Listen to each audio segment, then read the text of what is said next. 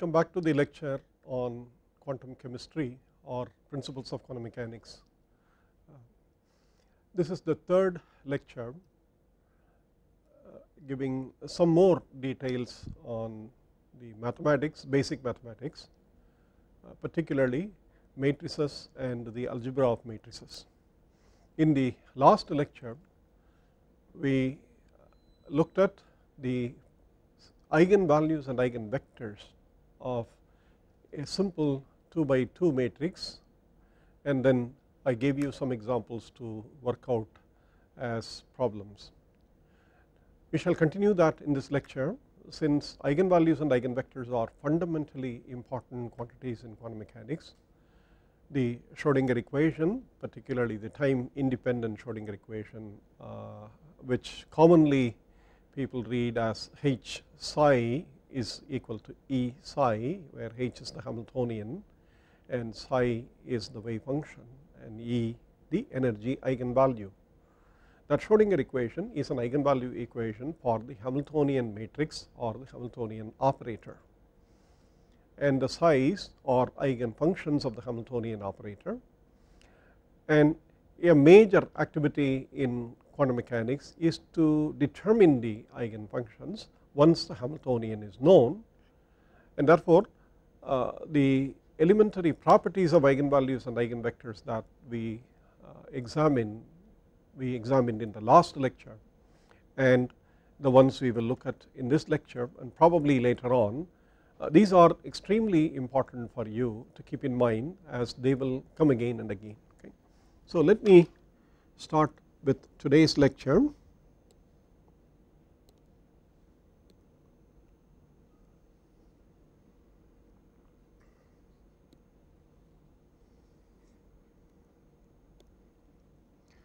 So we are on to the third lecture.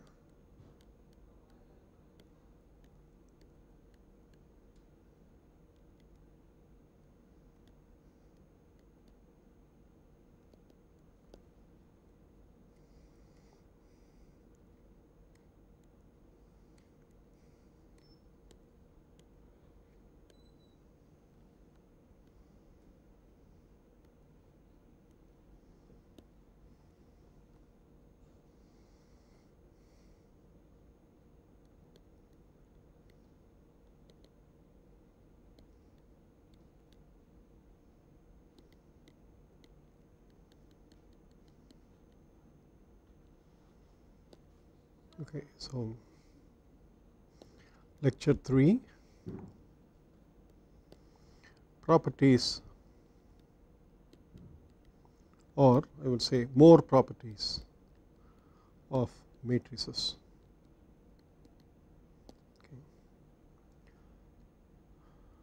I am Mangala Sundar from the chemistry department of IIT Madras.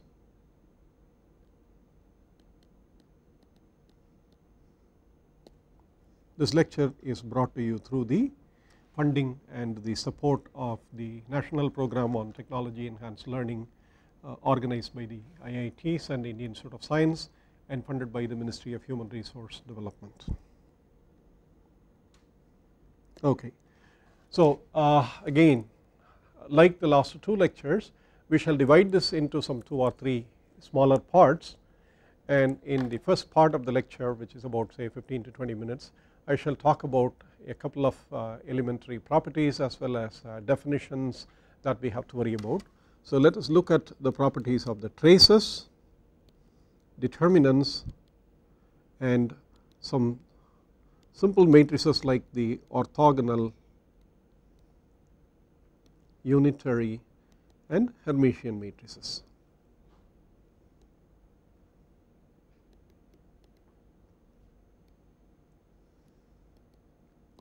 We shall follow this with specific properties of Hermitian matrices, because Hermitian matrices are the most directly useful quantities in the quantum mechanics, particularly the Hamiltonian matrix and any other matrix of operator which is an observable or an experimentally measurable quantity. Those matrices are all Hermitian. So we shall study the properties of Hermitian matrices a little more, only to the point that we need them and not worry about the formal details. So, first we will look at the traces and determinants, and after doing this I shall give you the example of the eigenvalues and eigenvectors of a 3 by 3 matrix that I promised in the last lecture. But these properties are important and I have sort of put them in between the eigenvalues of a 2 by 2 matrix and eigenvalues of a 3 by 3 matrix. Okay. So, let us look at the trace. If there are two matrices A and B such that AB is not equal to BA, that is they do not commute,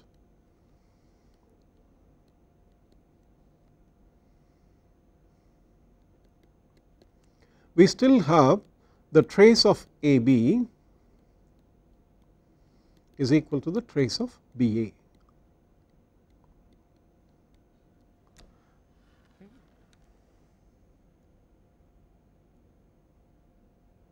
It is easy to verify, because suppose we write A by the elements Aij and B by the elements Bij, then AB matrix element Ij would be the sum over the column index k or row index as you see it A I k B k j. Okay. The trace of AB is nothing but the sum of the diagonal elements of AB, A, B, I, and therefore we can immediately write that the trace of AB is given by sum over k. It is the I matrix element. So, instead of j we have I. So, it is A I k B k j, but summed over all I as well, okay, k I.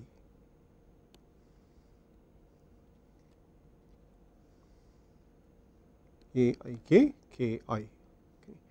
But these being numbers A I k and B k I being complex numbers or real numbers or whatever, we can rewrite this as I k B k I A I k, and this is easily seen as sum over k, sum over I B k I A I k, and you can write immediately that this particular sum is the matrix element k k of the matrix B A.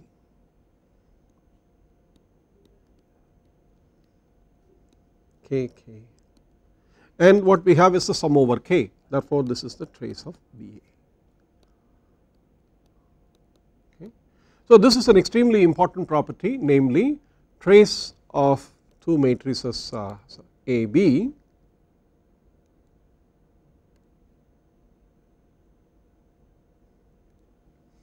is equal to the trace of B A. From this it follows immediately that when we have more than two matrices we should follow a cyclic order, namely if you want to write trace A B C 3 matrices, then there are different ways of associating them. So, if you do A and B C as another matrix, then this is the same as the trace of this B C matrix, which is a product times A by exactly this interchange. The result of B C is a matrix anyway. So, A times that is the same as that times A, one relation. Now, instead of A B C, if you do the following trace of A B C and write this as trace of A B, the result of A B being a matrix times C, that is the same as trace of C times A B. and therefore you see that the trace of ABC is cyclically invariant, namely it is equal to trace of BCA in that order, ABC order, and that is equal to trace of CAB. So this is a very simple way of looking at the trace property of products of matrices, but they are cyclically invariant except when A and B, that is the only case that AB is the trace of AB is equal to the trace of BA, and if A and B commute, the product AB itself is equal to the product BA. So we have a trivial identity that the trace of the matrix is equal to the trace of itself. I mean, it does not need anything beyond that, but if the matrices do not commute, this property is still important. Okay. In the same way, we can talk about the determinant of the two matrices AB is equal to the determinant of B times A. Okay. And you can see that this gives rise to the same cyclical invariance for the determinant of the product of many matrices n. If you do that, it is determinant of B C n times A, which is the same as determinant of, if you repeat this several times, you will get n A B C dot. We made use of these two properties in the eigenvalues and eigenvectors determination in the last lecture, when we said that the sum of the eigenvalues is the same as the trace of the original matrix, and the product of the eigenvalues of the matrix is the same as the determinant of the original matrix. I mean, there we did make use of these cyclical relations, but we see where they come from, basically from the elementary definition of matrix multiplication. Now the other part that we need to worry about is two more special matrices called orthogonal and unitary matrices.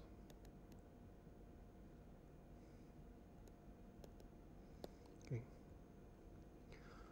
A matrix A is orthogonal if its inverse is given by the transpose of the matrix.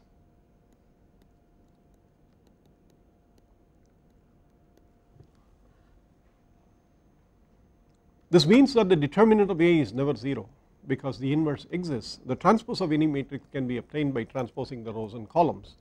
Therefore, if that has to be equal to the inverse of the matrix, obviously the determinant of that matrix has to be non-zero.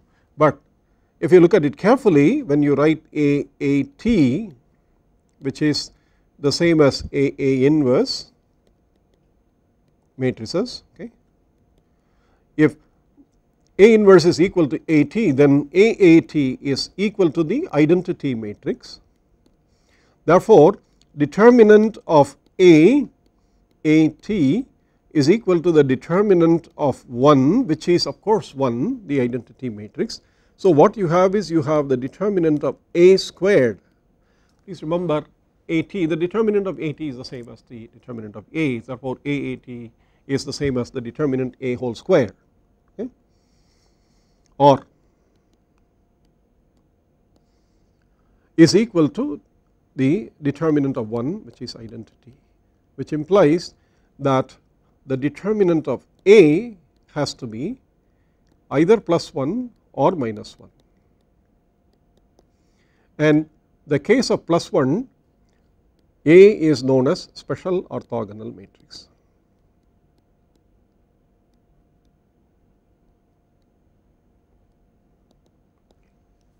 Now if we examine this a little bit further, when we write AAT is equal to 1, that is the identity matrix, what we imply is that the element of the product matrix AAT Ij the ijth element of AAT is, since this is an identity matrix on the right side, has to be the Kronecker delta ij.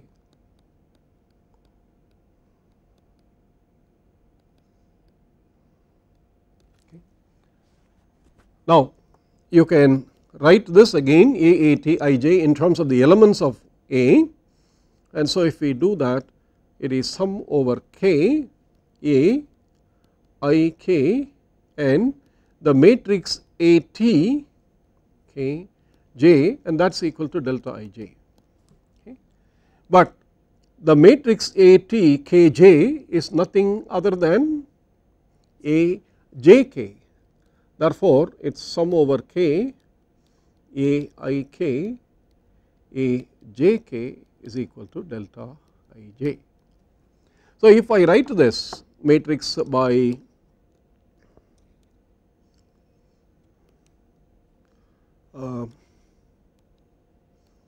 say A11, A12, A13, 13, A21, A22, A23, A31, A32, A33, and if I say that this is an orthogonal matrix, then from this relation you see that Aik times Ajk keeps the columns constant. Therefore, you take Ik, k is equal to 1 here, sorry, the I and j are constant, the columns are summed over. Therefore, you have summing over elements of two different rows, row I, which is, for example, if I is 1 it is the first row, if j is 2 it is a second row, then A11 A21 times A12 A22 times A13 A23 is, of course, since it is 1 and 2 is 0. If you take A11 with itself, A12 with itself, A13 with itself, that is A11 square, A12 square and A13 square, you sum them over, then you should get 1. So, this is also known as row orthogonality. The rows are orthogonal to each other. Okay. Now, ATA is also equal to the identity, okay, and that immediately gives you the column orthogonality.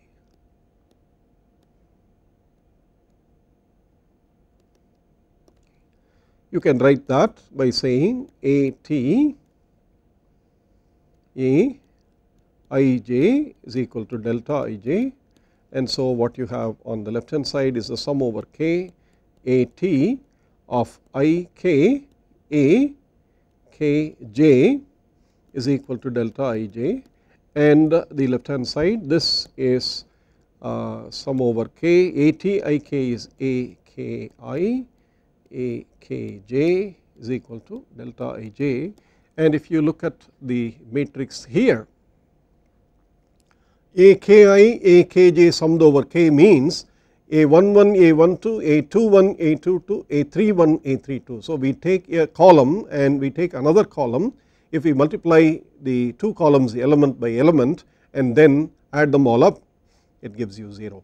Whereas, if you take the same column, the column of elements A11 A21 A31 and multiply them with themselves, A11 themselves, A21 and A31, then that gives you 1. Therefore, the columns are normalized to 1, the columns are orthogonal to the other columns, the rows are normalized to 1, the rows are orthogonal to the other rows, and this is the property of an orthogonal matrix. Now, a unitary matrix differs only in a very small extent, in that the inverse of a unitary matrix, which we now call not A, but let us call that by, let us write that by U. The unitary matrix is U inverse is the U dagger or the Hermitian adjoint.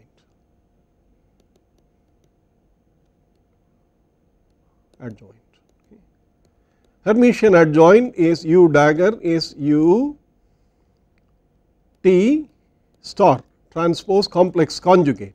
So, if you are writing the matrix element U inverse Ij, it is U dagger all are matrices U dagger ij, and U dagger ij is ut star, which means u j I star. Okay.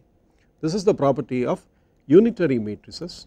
This is the definition of unitary matrix, that is the inverse of the unitary matrix is equal to the Hermitian adjoint, and in this case again u dagger therefore is equal to U dagger U, and that is equal to the identity matrix 1, and in no time you can see that this means that sum over k U I k U dagger k j is equal to delta I j, and U dagger k j is U j k star.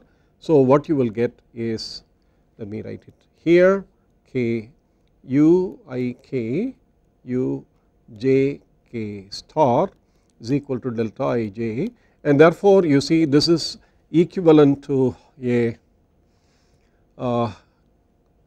row orthogonality, because you are keeping the two rows I and j constant.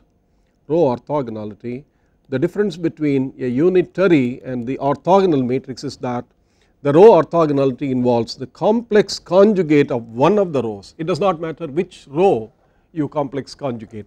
When you say a number is equal to another number, its complex conjugate is equal to the complex conjugate of that number. Delta ij is 1 or 0, therefore the complex conjugate of this number is also 1 or 0.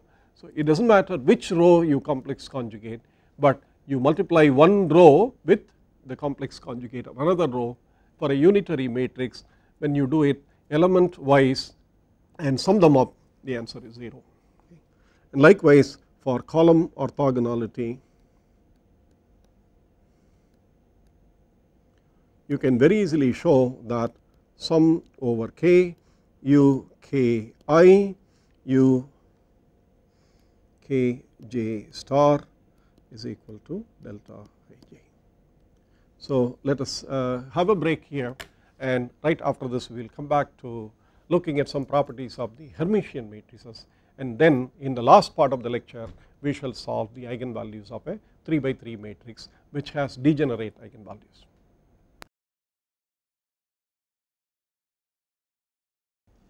Okay.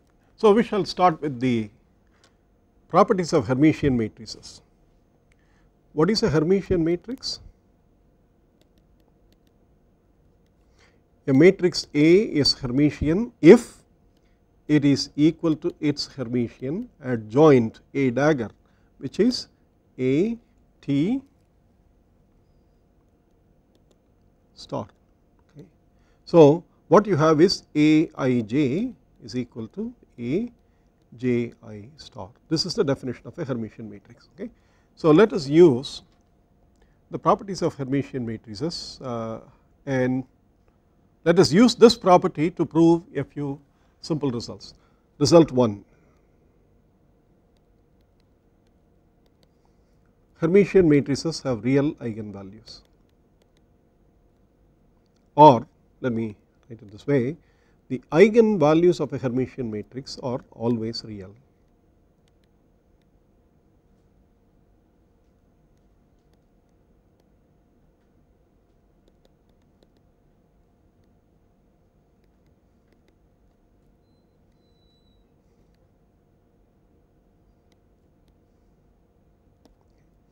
You will see that just in a few minutes. Okay.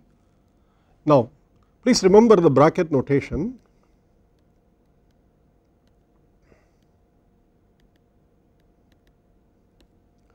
When we write the vectors by column and also rows, if you remember that. Okay. Keep that in mind, we may not need it now, but we will need it further during this part of the lecture. So let us define the Hermitian matrix, the one eigenvector of a Hermitian matrix by one eigenvalue lambda x. Okay. Now remember what this stands for. This stands for a column vector x containing elements x1, x2, xn and has a Hermitian matrix Hij where I and j run from 1 to n and it is equal to lambda times x1, x2 to xn. Okay. So, this statement if we have to write, I can write this for one element xi the following, namely sum over j h I j xj is equal to lambda times xi. Okay. The row that multiplies this column gives you that element in this row, okay, here. The row here multiplied by this column gives you that row. Okay. That is what this is, hij times xj lambda xi. Let us multiply both sides by xi star and then sum over I, all i's. I is equal to 1 to n. So, when we do that, we get the following equation, namely sum over I j xi star h I j xj is equal to lambda times, lambda being a constant is outside the sum I xi star xi. Okay. Since it is an equation involving two quantities, two numbers, so if we complex conjugate this equation, both left hand side should also be equal. Okay.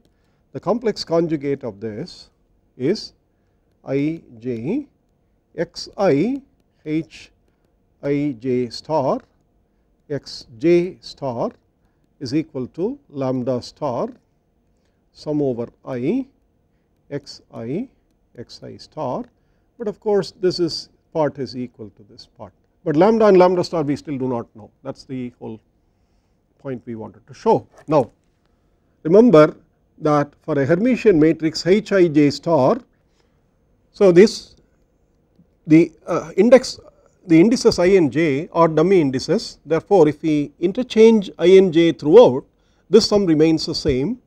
So if we do that, Ij xj h I hji star,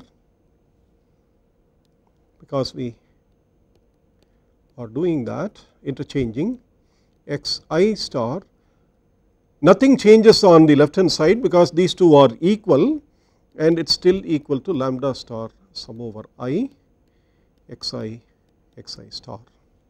Okay. Now use the Hermiticity property, namely hji star is equal to hij. Therefore, what we have is sum over I sum over j xi star hij xj is equal to lambda star sum over I xi star. But remember, this is exactly the same as the first line that we started with, namely this one sum over xi star hij xj sum over ij, and this is also sum over I and sum over j xi star hij xj, but the right hand side now has lambda times xi star xi sum over I, and here it has lambda star xi star. Therefore, the sums are the same, sum over I xi star xi and sum over I xi star are both the same. Therefore, what you have is lambda minus lambda star sum over I xi star is equal to 0, and this is non-zero. Therefore, lambda is equal to lambda star, or lambda is real. Okay. It's a very simple way of verifying that the Hermitian matrices have real eigenvalues. Now the second property is that the eigenvectors of Hermitian matrices, the eigenvectors of Hermitian matrices will be there will be different eigenvectors for different eigenvalues. One important property is that the eigenvectors of a Hermitian matrix corresponding to different eigenvalues are orthogonal to each other. That is what we will next show. If the eigenvalues are the same, they are not necessarily orthogonal, but they can be made orthogonal, which is the third property that we will show by defining what is known as an orthogonalization process or a Gram-Schmidt process, and then we will see how eigenvectors of a Hermitian matrix with the same eigenvalues can be orthogonalized. So these are the properties that we need to know again and again, and we apply them all the time, and therefore it is important to keep this right in the beginning. Okay. The eigenvectors of a Hermitian matrix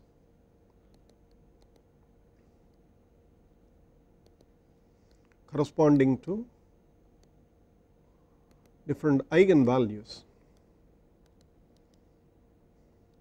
are orthogonal.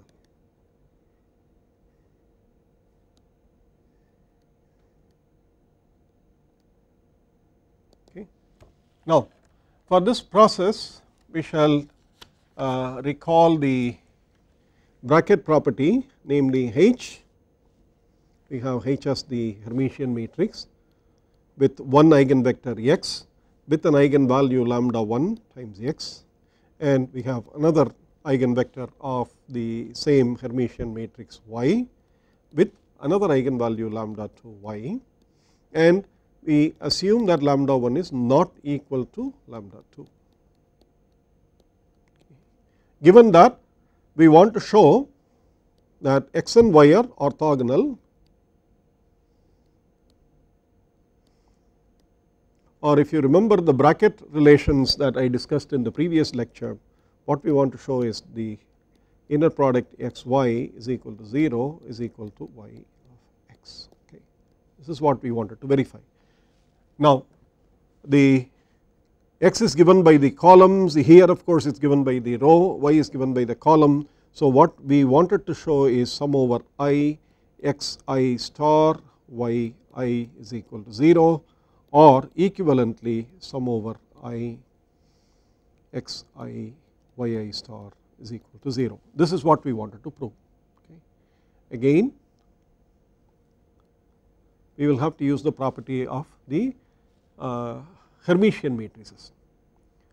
So let us first write H on x is equal to lambda 1 on x as sum over j H I j x j is equal to lambda 1 x I, and H on y is equal to lambda 2 y as sum over k H I k y k is equal to lambda 2 times y I. Okay.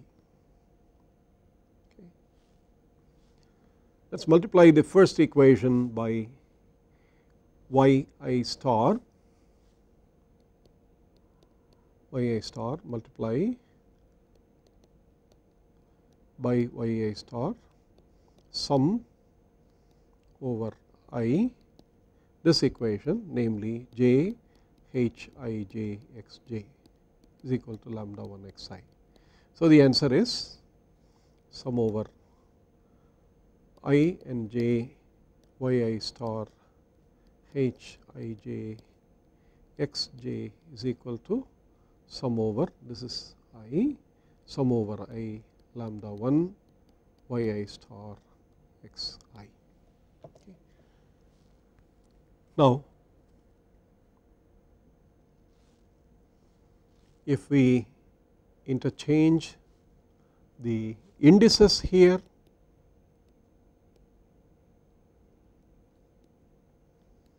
I and j, we still get the same equation because they are summed over both I and j, and so what you have is sum over I and j y j star H j I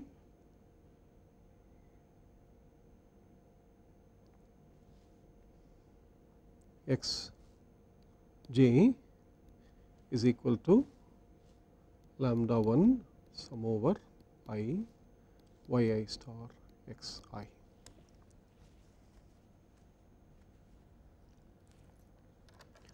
this is Hij star.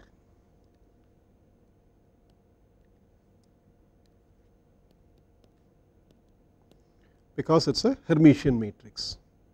Therefore, what we have is sum over I, this is yi, I am sorry, this is yi. So, what we have is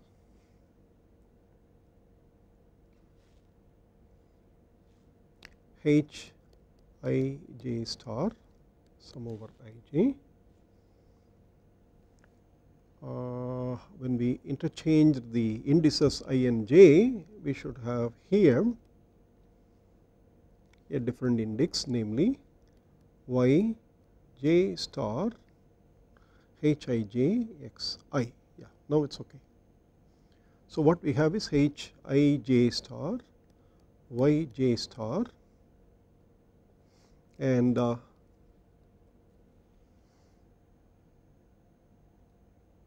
sum over j, and we shall keep the sum over I to xi, and that is equal to lambda 1 sum over I yi star xi. Okay. Now, this is the eigenvalue equation for the y, and hij star yj star will give you lambda 2 times yi, and lambda is real, and therefore, what you have is sum over I lambda 2, you have yi star xi is equal to lambda 1 sum over I yi star xi. So, please remember that if you have the equation hij yj star sum over j star, the result is lambda 2, which is real, therefore, its star is the same, you will get yi. Okay. So, that when you substitute, you get lambda 1 minus lambda 2 times sum over I yi star xi is equal to 0, and since lambda 1 is not equal to lambda 2, this quantity sum over I yi star xi is equal to 0, or this is the same as writing ix. The vectors y and x are orthogonal if the eigenvalues lambda 1 and lambda 2 associated with the two vectors x and y are different. Okay. So, it comes out naturally from the property of the Hermitian matrix. Now, another important property is that what if the eigenvalues are the same? If lambda 1 is equal to lambda 2, lambda 1 minus lambda 2 is automatically 0. Therefore, if you have a matrix with what are known as the degenerate eigenvalues, that is, two eigenvalues are the same, then can we show that by this process that the two eigenvectors are orthogonal? We do not have to worry about that. If two eigenvectors are there in the first place, and if they are not orthogonal, it is always possible for us to orthogonalize them anyway. Okay.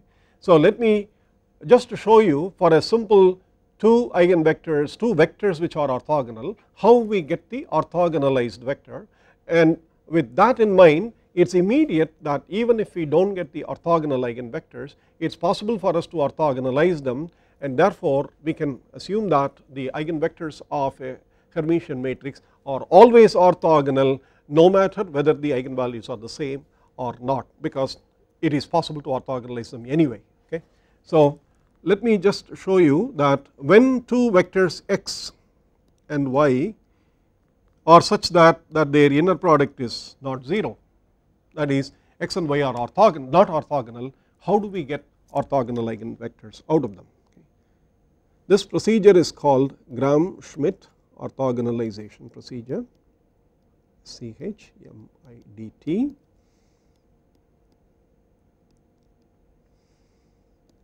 And can be extended to any number of arbitrary vectors, I mean vectors which are not orthogonal.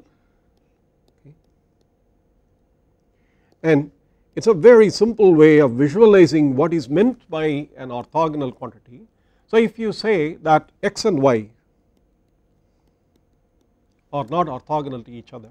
What it means that a component of y in the direction of x is non-zero, that is what it means, or vice versa the component of x in the direction of y is non-zero. Therefore, if we subtract this component from that vector, what remains is obviously not going to have any common component, and therefore it is going to be an orthogonal to the original vector. That is all you do, you subtract out the non-orthogonal part of an eigenvector from another eigenvector through a projection process, and this removal makes the resultant two eigenvectors to be orthogonal because they do not have anything in common. It is an extremely simple way, physical way to visualize them, and let me write the answers out very quickly. Okay, to follow the class work notation, I would denote the two non-orthogonal vectors as okay, with the same eigenvalue h x1 is equal to lambda times x1 and h x2 is equal to lambda times x2. This is because the eigenvalue is doubly degenerate in this case, that is the matrix has two eigenvalues which are equal, and these are the corresponding eigenvectors, and we have x1 x2 is not necessarily 0. Therefore, how do we make an eigenvector, two eigenvectors which are orthogonal out of this? First let us define the two vectors x and y as follows. X is equal to x1 and y is x2 without the component of x2 that is in the direction of x1. The component of x2 in the direction of x1 is subtracted out, and that is the scalar x1 x2 times the vector x1. This is the component which when projected along the x2 gives this part x1 x2 divided by the normalization quantity x1 x1. Okay.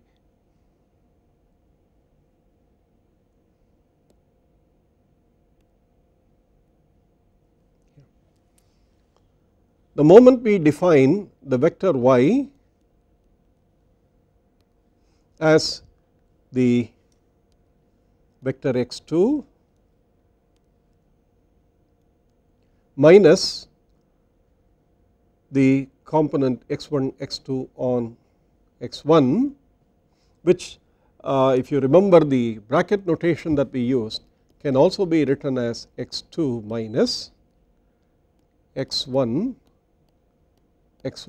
on x2 divided by the length x1 x1 squared. You can see that this is a projection operator,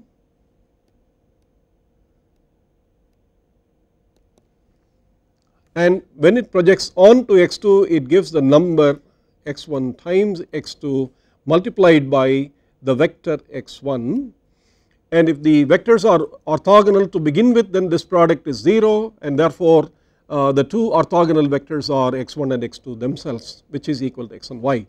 But if this product is non-zero, then you only remove that magnitude from x2, and then what you get as y will be now orthogonal to the vector x.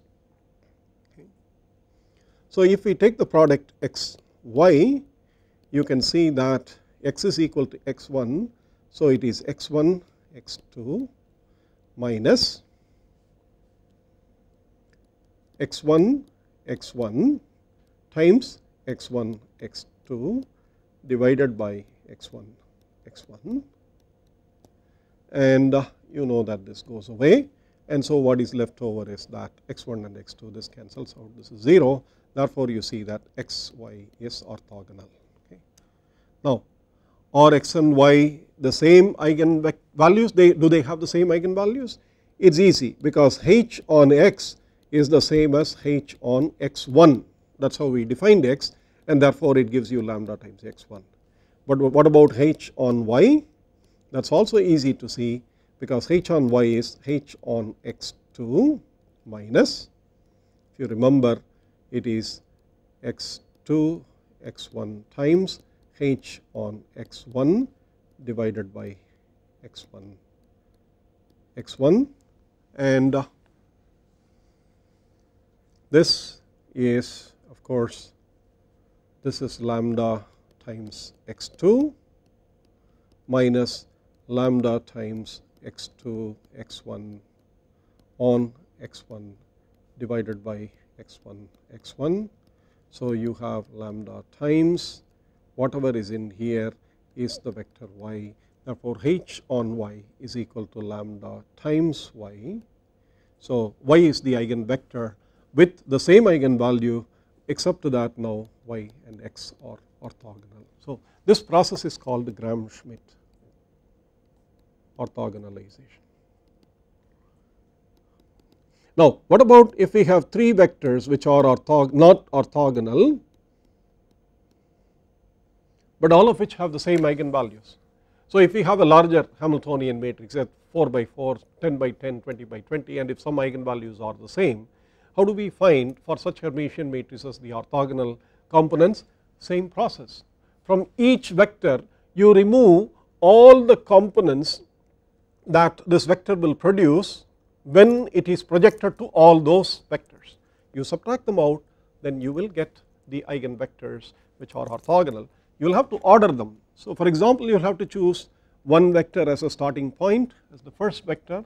You will have to choose x2 as the next vector, any one of them, sorry, this is x. You will have to choose the second vector y as x2 minus the component of x2 in the direction of x1, and then you will have to choose z as the component of x3 in the directions of both x1 and x2 subtracted out from x3. If you do that, then obviously z will be orthogonal to both y and x, and therefore you can create a chain of orthogonal eigenvectors in a sequence with some other sequence of non-orthogonal eigenvectors. I will give that as a problem in one of the assignments, but it is important to recall that these things are fundamentally important. Now let me pause for a break, and in the next 10 minutes I shall solve the eigenvectors of a 3 by 3 matrix as an example, and then we will stop here. We will continue with the properties of matrices in the next lecture. So the third section will be eigenvalues of a 3 by 3 matrix. So we shall look at the eigenvalues of a Hermitian matrix.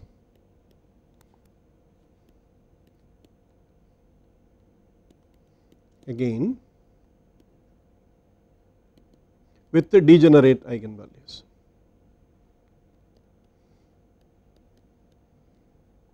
So I shall use a well known textbook example, namely a matrix A 5 0 2 0 1 0 2 0 2. I can use any other matrix. I found that this is there in the book of Arfken. I will solve this. This is also referenced in my lecture notes. I use follow the book of George B. Arfken and his colleague Weber, the mathematical methods for physicists. It's one of the best books on mathematics at the graduate student level that I have come across. I use it a lot. I'm thankful to the authors for having written this through several editions, and now I believe the book is on the 6th edition, at least that is what I have as the latest one. And some examples occasionally I shall pick up from there, even though I will try and solve mostly problems of my own. This is an example picked up from that book. Okay. Now very simple, the eigenvalues of this matrix, eigenvalues. Okay. One can obtain this by the determinant of 5 minus lambda 0 2 0 1 minus lambda 0 2 0 2 2 minus lambda, that is equal to 0. And if you expand this, immediately you get 5 minus lambda times 1 minus lambda times 2 minus lambda, and if you expand it along either the row or the column, it does not matter, plus 2 times minus 2 times 1 minus lambda is equal to 0. So what you have is 1 minus lambda times 5 minus lambda times 2 minus lambda minus 4 is equal to 0. The answer is lambda is equal to 1. This is 7 10 minus 4, so it gives you 6. So the equation here is lambda square minus 7 lambda plus 6, and then you have 1 minus lambda, and if you factor this out, it is 1 minus lambda times, if you factorize that, you get lambda minus 6 times lambda minus 1 is equal to 0. So you have lambda is equal to 1 as twice the two eigenvalues, and lambda is equal to 6 as the other eigenvalue. So here is the degeneracy. Okay. Now we shall use the fact that the eigenvalues of a Hermitian matrix can always be, eigenvectors of a Hermitian matrix can always be orthogonalized, and therefore we shall assume that the eigenvectors would be orthogonal. We will use that property. Okay. So here lambda is equal to 6, the eigenvector is easy to obtain. You have 5 0 2 0 1 0 2 0 2, you have this is lambda 1, then you have x11 x21 x31 is equal to 6 times x11 x21 x31. So the equations that you get are minus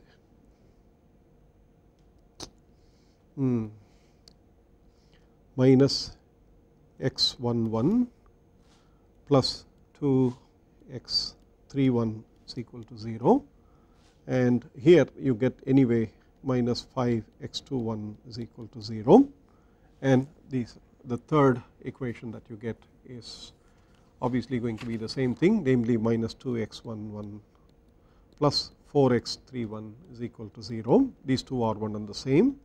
So you have got the equation that x11 is equal to 2 x31 and x21 is equal to 0. So the eigenvector not normalized is 2a0a, and if you normalize it, you will cancel the a out and you will get 2 by root 5 0 1 by root 5. This is one eigenvector. Now the eigenvector 2 for eigenvalue 1. Okay. So when you write that, you will see the redundancy right away. 5 0 2 0 1 0 2 0 2 x 1 2 x 2 2. So this is x 3 2 is equal to 1 times x 1 2 x 2 2 x 3 2. But since 1 happens twice, there are two such columns that we have to find out. So let us call this one as lambda 2 is equal to 1. Okay, that is why this 2, and you can see immediately that it is 4 x 1 2 plus 2 x 3 2 is equal to 0, and you have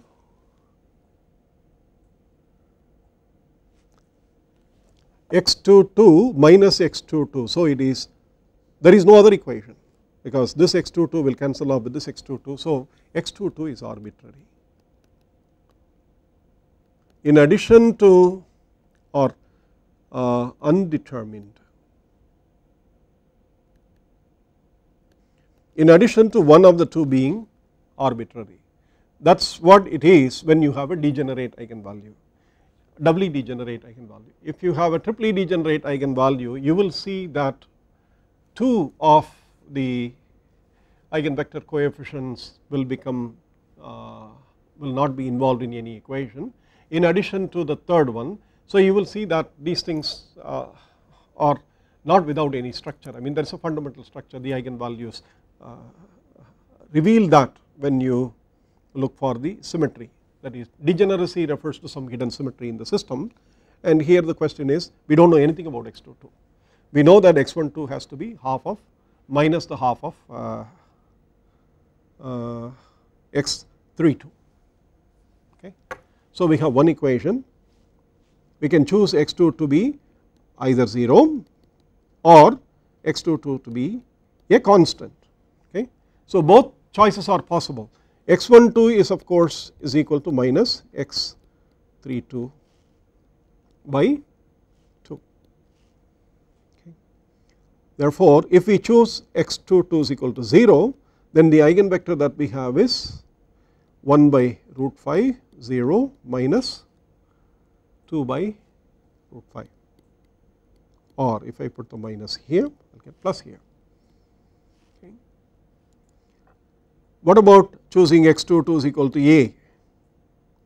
If we choose x22 is equal to a or some constant, then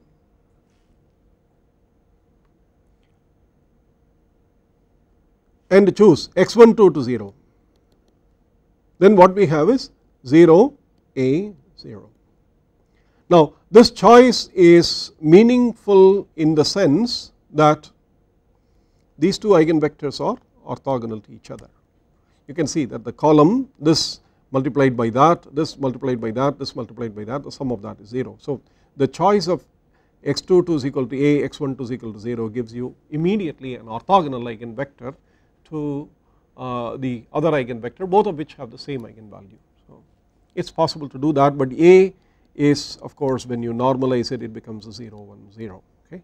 So you have 3 eigenvectors, lambda is equal to 6 corresponds to 2 by root 5, 0 1 by root 5, and lambda is equal to 1 corresponds to 2 eigenvectors, 1 by root 5, 0 minus 2 by root 5, and lambda is equal to 1 corresponds to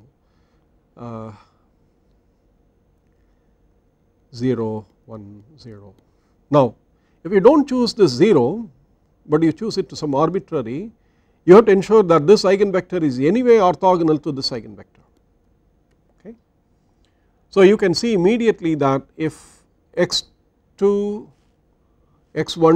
is equal to x2, x12 is equal to minus x32, if you have that, you have to ensure that this quantity and this quantity, these both eigenvectors are orthogonal. So I made the easier choice of making them to 0, but you can play around. The point is when eigenvalues are degenerate, you have to be careful with the way you derive the eigenvectors. It is always better to do the eigenvectors one at a time and make sure that the second eigenvector is orthogonal to the first one and also to other eigenvectors and so on. So it is a process that one has to do carefully. Of course you will learn this as you go along and as you solve more and more problems. Okay. So let me stop at this point. The property or the characteristics of eigenvalues and eigenvectors, and in the next lecture for the first part I will talk a little bit about the functions of matrices and matrix operators as we call them, or functions of the operators. We will talk a little bit about the commutativity and properties of matrices, and then the second half of the lecture we will move on to the next topic, namely the solutions of differential equations. Now it is not possible for me to talk a lot about matrices in this course except to the point up to the point that we need them and we use them. As we need more and more such matrix techniques, we will develop them then and there, but it is important to take a look at the differential equations, first order and second order, again in a rather quick way in order to start the process of solving the Schrodinger equation, which we will start off as a differential equation and later on only we will use it as an eigenvalue equation for matrices. So until then, thank you very much.